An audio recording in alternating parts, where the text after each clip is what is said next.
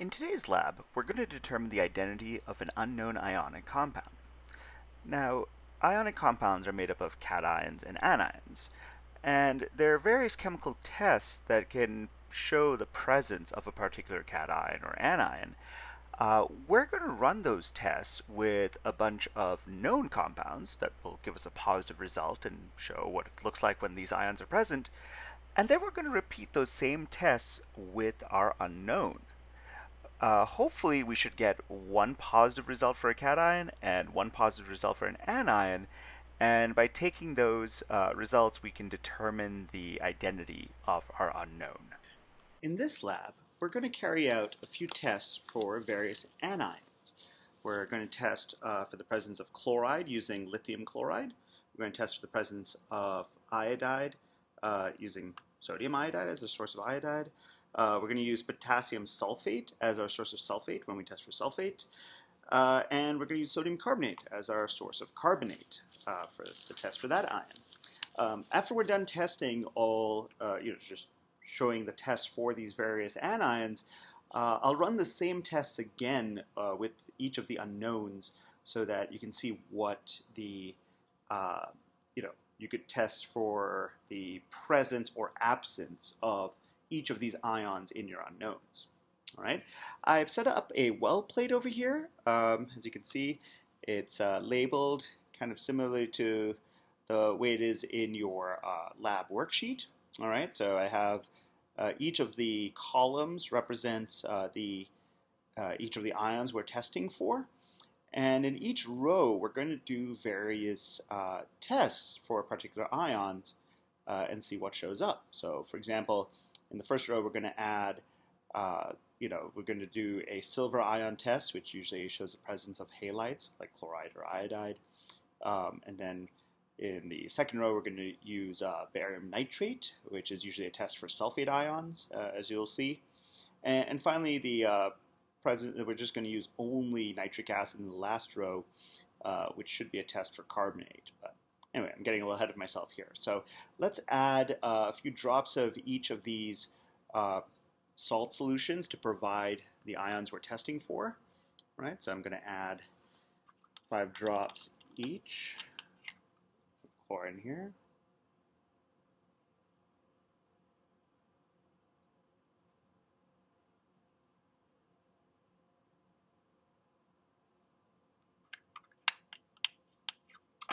Let's add some sodium iodide to this one, to this row.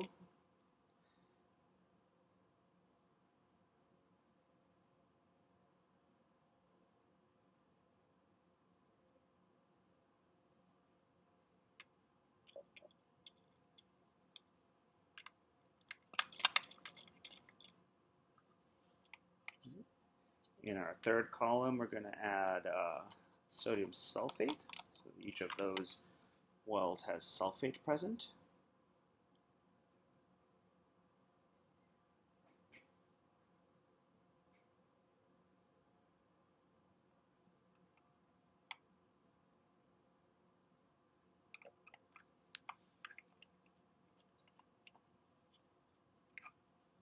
And in this last column, we're going to add 5 drops each of our sodium carbonate solution.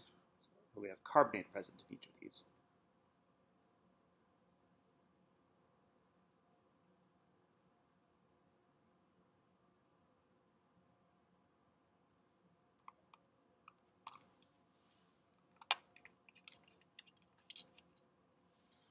All right, so it's probably a little hard to see because they're clear solutions against a white background. I guess if I move this over to the black benchtop, you can see that we have each of these solutions present in each of those cells.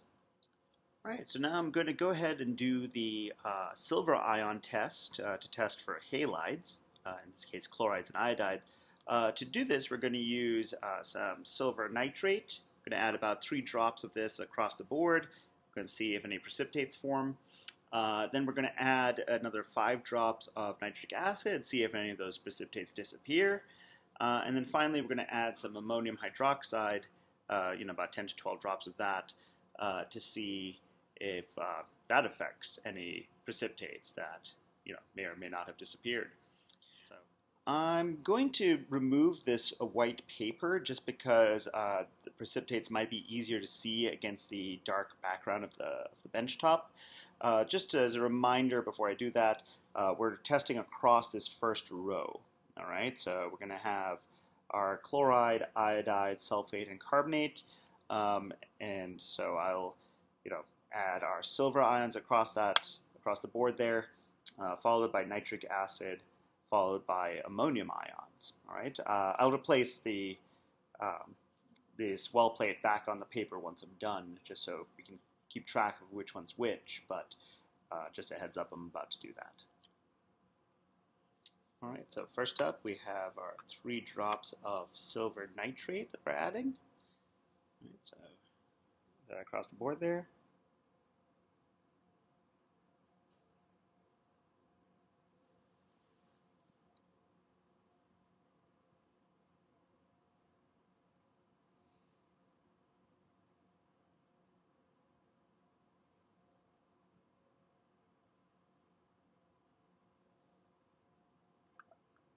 Alrighty, so there you have our 4 well plates, and hopefully you can see, the cloudiness shows up in some of, in most but not all of these. All right, so just as a reminder, this first one had chloride ions in it. The second one had iodide ions. The third one has sulfate ions in it, and this last one has carbonate. Okay. All right, so next up we're going to add some nitric acid to each of those wells. All right, so 5 drops each. See what happens.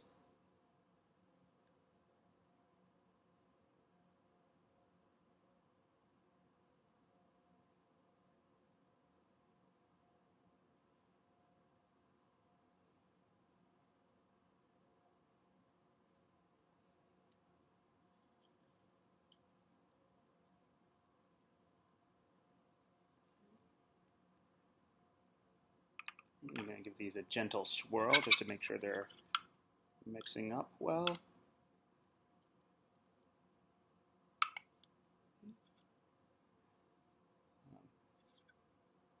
So please note that the white precipitate still stays for our chloride and iodide, or I guess that's more of a yellowish precipitate actually for the iodide. But anyway, the precipitate stays. Notice the formation of bubbles here and the disappearance of the white precipitate in the case of our carbonate. Finally, we're going to add some ammonium nitrate, I believe about 10 to 12 drops. All right, so again, let's get that ready. All right, so let's have a look at each of our solutions. So going to add some to our chloride sample here.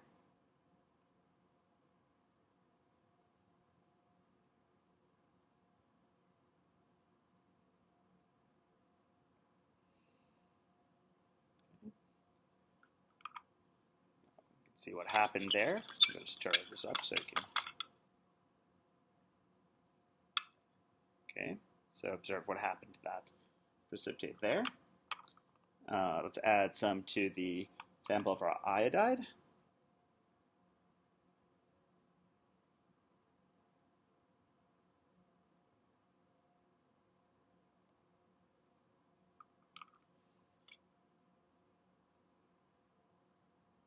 Oops, spilled a little bit there, but notice what happened to that. That I think maybe I have a little bit of excess here, so let's add some more in there.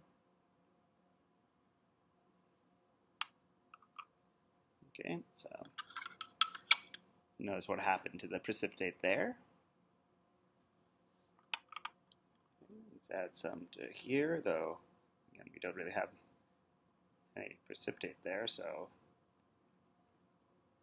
it doesn't look like that did anything, but oh well.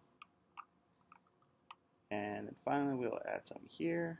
Again, didn't really have a precipitate there either, so, or well, we no longer had a precipitate there. All right, so there's our final observation of, the addition of ammonium at the end there to all 4 wells. So as a reminder, we added silver nitrate, or basically silver ions across all 4, then nitric acid, and finally ammonium. Please note that out of all of these, we have still have our precipitate present in our iodide well. So just as a reminder, we had chloride, iodide, sulfate, and then carbonate in here.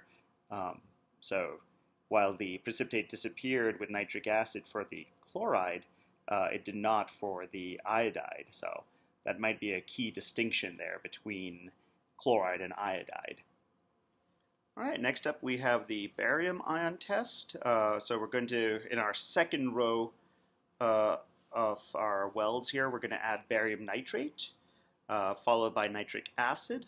All right, so I'll add barium ions across the board there, and followed by our nitric acid. So again, I'm going to move this off of the white paper so you might be able to see any precipitates forming or disappearing a little bit easier. And yeah, so we'll go from there. All right, let's start off by adding 3 drops of barium nitrate to each of our samples. So here we have, we're adding this to our chloride.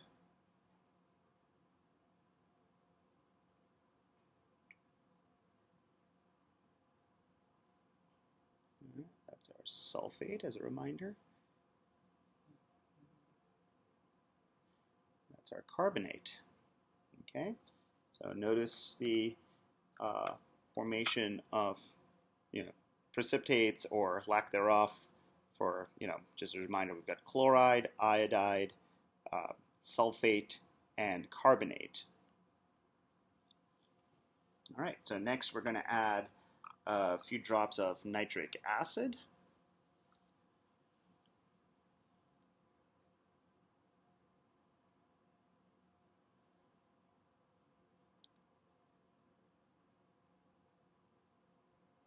Okay, and then to our sulfate.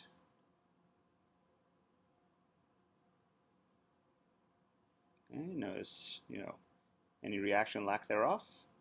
And then finally to the carbonate.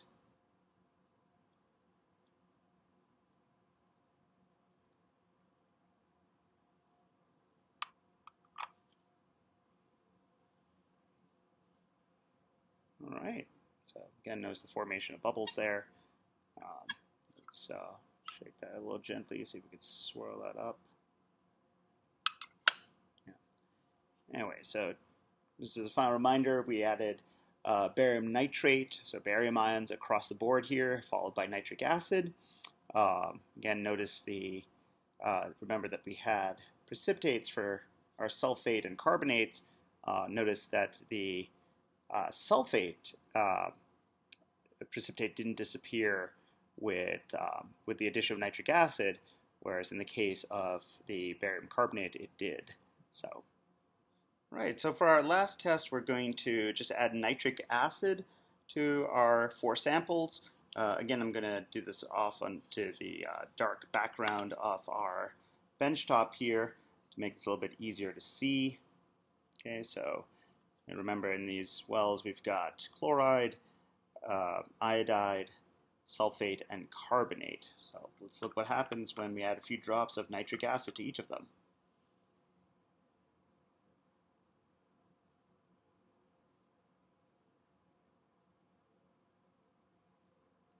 And so here's our sulfate. And finally to our carbonate.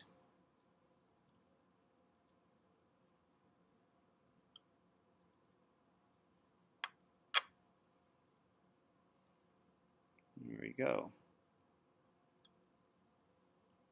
So, all right, just as a reminder, our chloride, iodide, and sulfate, we don't really see anything, though of course please observe the bubbles that we see for our addition of nitric acid to our sodium carbonate. Now, ordinarily, if you were doing this in lab by yourself, you'd have only one unknown with you. So I would suggest just using your same well plate and using one of these last 2 empty columns to run your unknown with the same test, the same silver ion test, barium ion test, and finally acid test down either one of these empty columns, right? Now, for the purposes of this video, because I want to show all 4 unknowns, in case your instructor assigns you any one of those 4, I'm going to do this on a separate plate. But just know that if you were doing this in lab, in person, you would just reuse this same plate. All right. Likewise, I'm going to demonstrate the cation tests also on the same plate, and in person you would use this last row over here for testing your various cations, but I'll get into that in a second. Now that we've done a few chemical tests for various anions, we're going to run a few tests for cations. We're going to test for lithium, provided for here in lithium chloride. We're going to test for sodium, provided here with sodium iodide. We're going to test for potassium, here in potassium sulfate. We have silver, present in silver nitrate, barium, present in barium nitrate, and iron 3, so also known as a ferric ion, present in iron 3 chloride, commonly known as ferric chloride. Now your directions have you using a whole new well plate. So you can see I've got each of these columns labeled for each of the ions we're testing. To be honest with you, the only thing we need this well plate for is for the potassium thiocyanate test for iron ions. So rather than wasting a whole well plate just to use one row, we're going to just take the old well plate that we had, that we used for the anions test. Right, so you can see I have a few of these already filled up from our previous anions test. I haven't washed this out yet. But really all we're going to do is we're just going to use this last row over here to do our potassium thiocyanate test. All right, so I'm going to go ahead and add 5 drops of each of our salt solutions to those wells, again, so that we'll have lithium, sodium, potassium, silver, barium, and iron 3 ions present in each of those wells. And then we'll test using potassium thiocyanate across the board. All right, so I've gone ahead and added 5 drops of each of the solutions to their respective wells. And now we're going to go ahead and add 3 drops of our potassium thiocyanate to each of those wells in turn. So here we have our lithium ion. And we're going to add it to our sodium ion. Now to our potassium ions, which shouldn't really do anything because it's already a potassium salt. Here we've got silver. Oh, interesting. You might have trouble seeing that. I'll move this to the dark background in a second so then you can see what that looks like. But hopefully you should be able to tell that a white precipitate's formed. But again, I'll move it over in a second so you'll be able to see that a lot better. Here we have our barium ion, so I'm going to go ahead and add 2, 3 drops there. And finally I'm going to add 3 drops to our iron ions. Oops, that was only 1 drop. Let's add a little bit more. So it should be kind of obvious that something's happened. There we go. All right, so just in case it's difficult to see, I'm going to move this over onto the dark background here. So there's our various samples. So just as a reminder, this was lithium, sodium ions, potassium ions, silver ions, all right? Over here we had barium ions, and then finally over here we had our iron ions, which it's kind of hard to see in the on the dark background, but here you can see it on the white background. Shows up, okay? And likewise on the black background you can see the the precipitate that formed with the silver ions. Alrighty, so I'm going to do test some unknowns here for the purposes of this video, but just as a reminder, if you were doing this in lab, you would only need one well plate. You could get all the results you need by setting up your well plate like this. So basically, each of our these first three rows would be used for the anion tests, including for your unknown, whichever unknown you had picked, using any one of these columns. And in this last row, we would do our cation tests with our potassium thiocyanate. Okay. Now you'd have three spare cells left over that you could do your test your unknown with potassium thiocyanate as well. But like I said, you could use one plate for this, for this lab if you were doing this in person. For the purposes of this demo, though, I'm going to do this all of the unknowns over here on a separate well plate, all right, with unknowns A, B, C, and D in our 4 columns. And in each of our rows, I'll do our silver ion test, our barium ion test, our acid test, and then finally a test for our cations with potassium thiocyanate, okay, in this last row. All right, so again, please don't use all of these unknowns. Use the results for whichever unknown your instructor assigns you. All right, so we have our 4 unknowns set up, A, B, C, and D. I've gone ahead and put 5 drops of each, into their respective rows. So there's 5 drops of unknown A in each of the cells in this one column, and 5 drops of B in each of the wells in this column, and so on. Here's C and here's D. All right, so first up, we're going to test with silver nitrate. I'm going to add 3 drops of my silver nitrate to each of the cells in the first row. Let's do that over here. Oops, actually, what might be a good idea is I will do this over a dark background so it's easier to see the formation of a white precipitate necessary. So let's try that here. Okay, so let's add 3 drops of silver nitrate to each of these.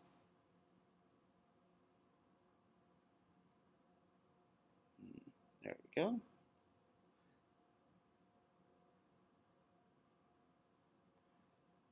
Unknown C. Finally to unknown D. Alrighty, so I've added silver nitrate to each of those 4 cells. Alright, so if you recall, the next step is to add nitric acid to each of those. Alrighty, so let's add some nitric acid to each one. Oops, there we go. So I'll do that first one.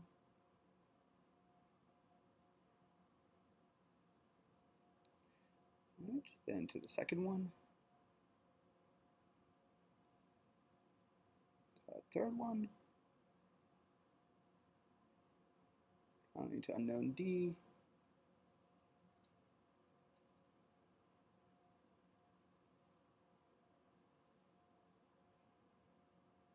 Okay, so please observe what's happened when we added nitric acid to each of our four wells. Okay, so next we're going to add some ammonium hydroxide to each of these 4 in turn. All right, so here's our ammonium hydroxide. 10 to 12 drops. So here's unknown A.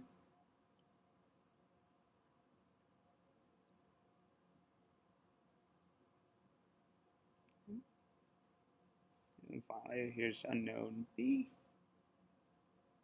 Oops, a little more there.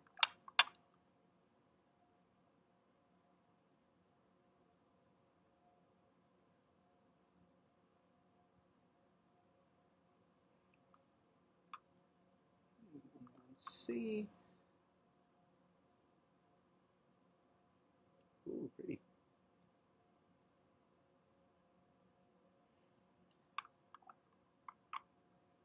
Unknown D.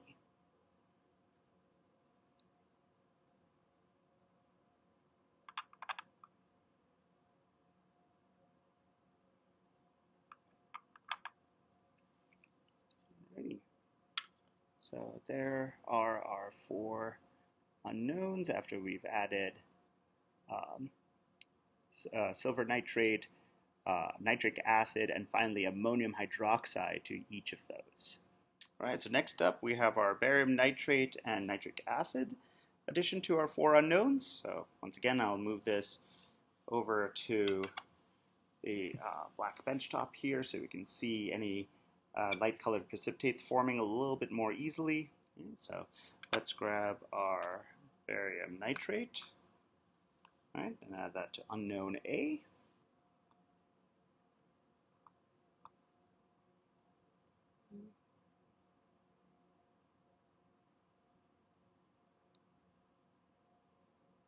There we have unknown C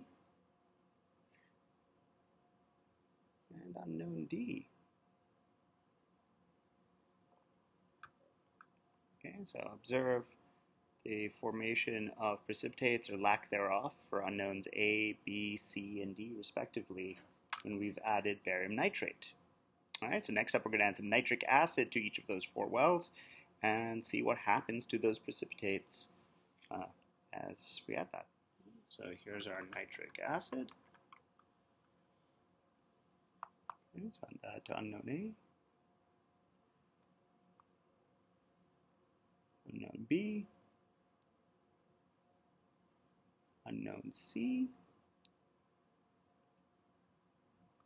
and unknown D.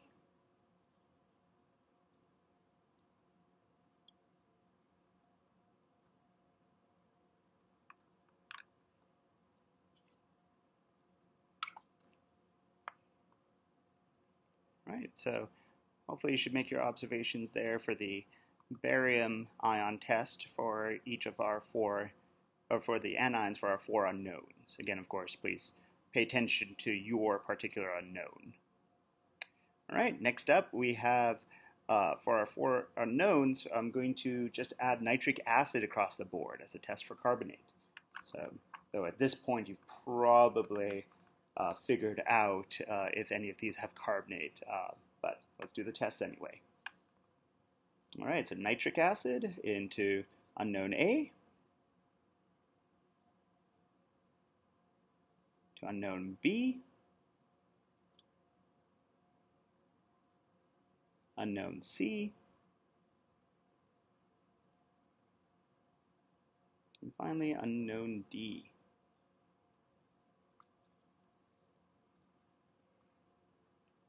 Okay, so there we go. That's the addition of acid, nitric acid, to each of our four unknowns.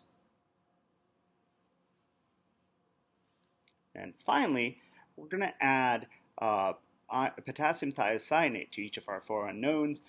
So hopefully we can test for the presence of iron, or confirm the presence or absence of iron in each of our unknowns.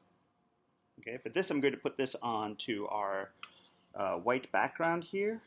All right, so it's a little bit easier to see the formation of that dark precipitate that we typically see with iron. Okay, so let's go ahead and add our potassium thiocyanate to each of these. So here we have unknown A,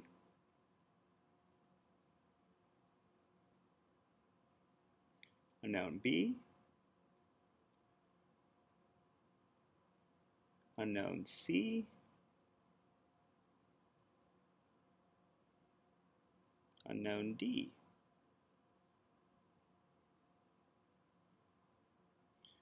All right, so there's our four unknowns with potassium thiocyanate added to them. I'm going to put this on our dark background just so you can see, that we don't have any white precipitates with our potassium thiocyanate. It's only just the dark precipitate that we had with unknown C.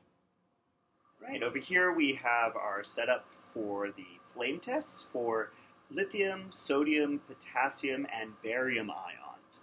So we're going to take, you can see over here on the left, we have splints, wooden splints, dipped into solutions of each of those cations, so salts containing those cations, and we're then going to hold them over a Bunsen flame and see what color the flame turns. All right, so to begin, we need to turn on our Bunsen burner. If you've never used a Bunsen burner before, basically a butane gas goes through this tube to the Bunsen burner itself, And we have two controls on here. We have this knob on the bottom which controls the gas flow. So if you turn it, clockwise, it cuts off the gas. If you turn it counterclockwise, it opens up and releases more gas.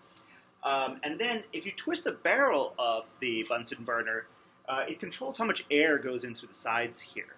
Okay, so if you find that your flame isn't very, isn't a sort of a blue color and a nice cone shape, instead of it's kind of yellow and flickery, that usually tells you that it's not getting enough air. Okay, and so you want to adjust the air supply accordingly.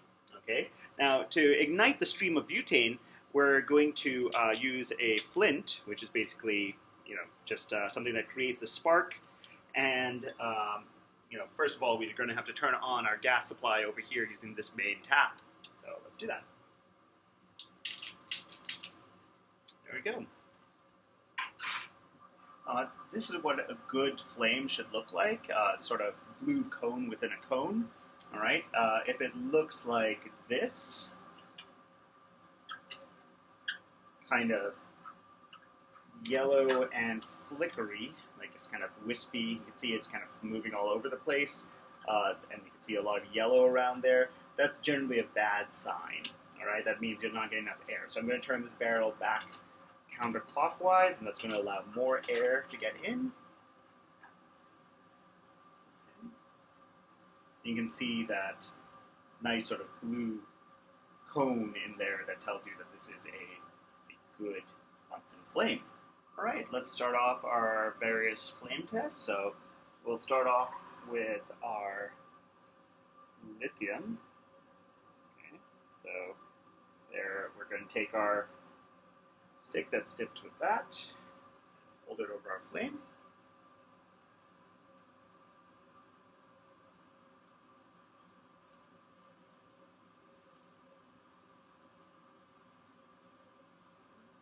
You can see that nice sort of bright red color that's coming out of that.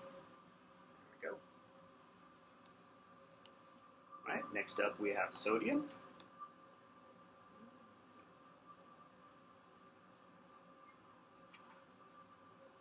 That.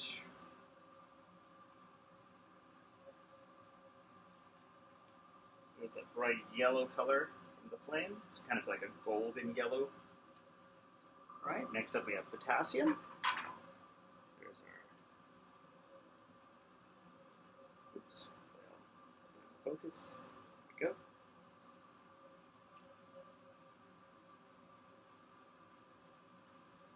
It's kind of hard to see, but actually now that should show up. You can see that purplish color around it. Okay.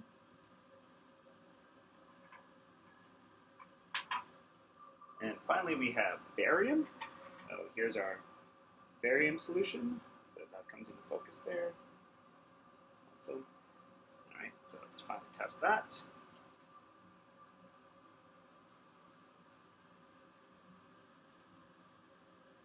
So you can see some of that green color.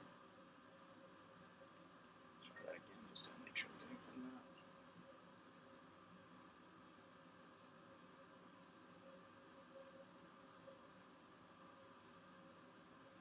So the barium flame test didn't show up very well, at least not on camera. If you're attending this lab in person, you should be able to see that green color pretty easily. But I noticed that it doesn't show up very well due to the resolution of the camera. So I'm going to try this again. This time I'm going to take solid barium chloride, all right, as the source of my barium ions, and see if that shows up a little bit better. Take a little bit of that solid.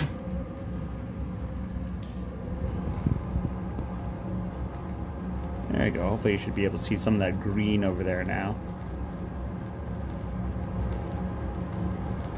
Yeah, ignore the, I think the color of the burning wood that gives it a little bit of that orangish color. That kind of overshadows some of the green, makes it a little bit harder to see, but hopefully if I hold it by the edge there, you should be able to see some of that green. All right, now it's time to test the various unknowns. So let's start with unknown A.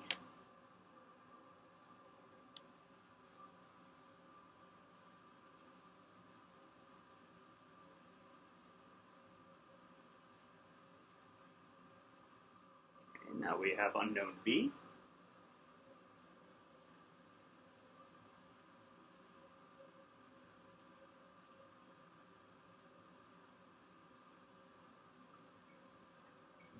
Next we have unknown C.